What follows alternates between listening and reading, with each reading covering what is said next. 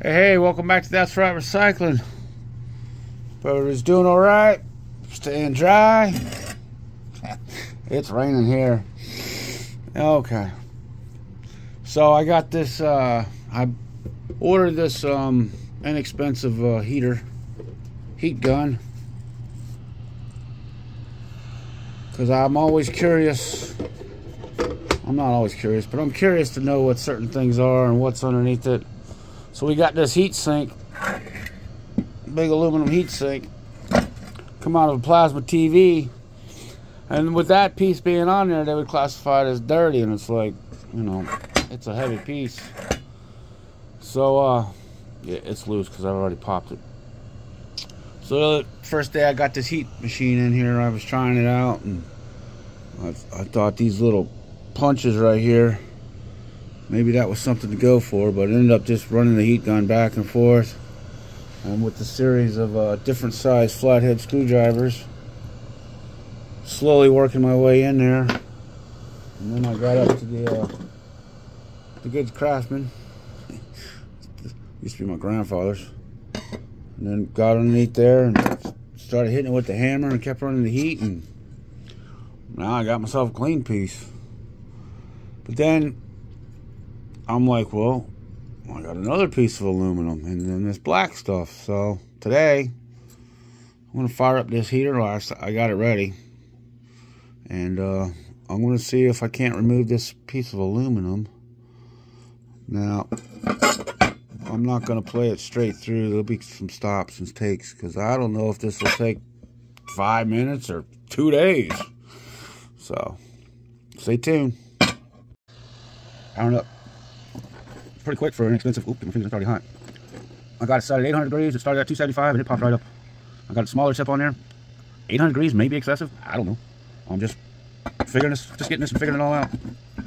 I might as well use the heat sink. At least at this level I can see.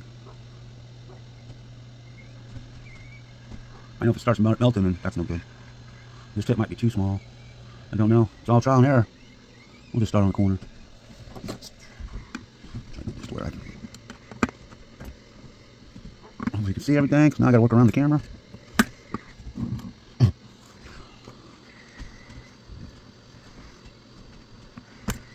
Oh yeah, we're starting to get soft. Let's get going a little more. Slow as we go.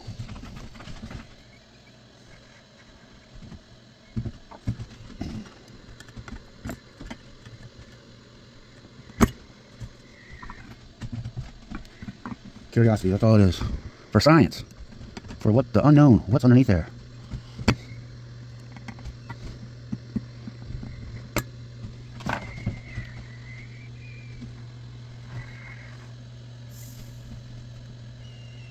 Let's turn the fan up. I'll turn the fan up, hopefully being restricted. It's only day. It's only the second time I've used this. I'm still learning. I'll be back when I get a little more progress, because I don't want to bore you to death. Alright, so I used some e-waste to set this up. I definitely think I need to change the tip out, because there's not much going on. A little bit of melting going on. It's at 800.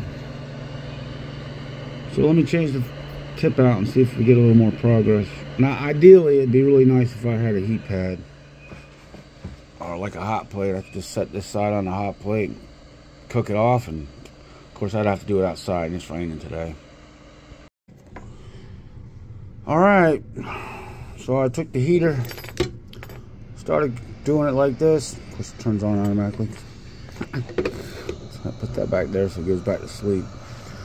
So I heated it up for a good solid 12 minutes. Like I said, the hot plate would be better. And this is just an experiment. This is not a how-to video.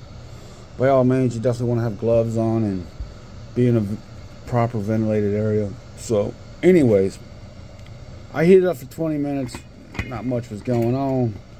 So I took my cutters, tried to chisel, tried to break some pieces off. I broke a few pieces off.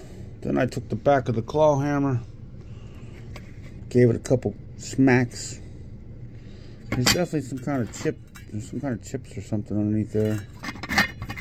But it's not a gold baseboard, it's a copper baseboard.